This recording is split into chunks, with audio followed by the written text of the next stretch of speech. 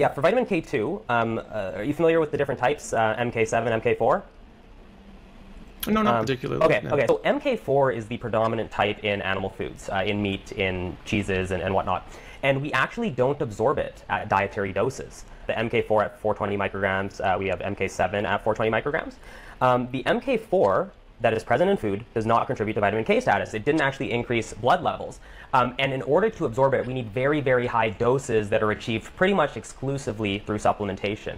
MK7, on the other hand, is the type we find in natto, which is fermented soy, and we can actually absorb it from there. Now, it's not an essential nutrient because we do convert K1. Like I said, the microbes in our gut produce some K2 as well.